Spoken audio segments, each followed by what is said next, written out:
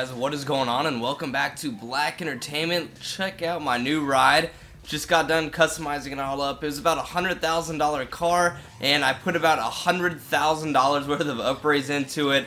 So this is definitely my favorite car I have right now, and my most expensive car. I put turbo all around. I got the flat matte black paint job all around.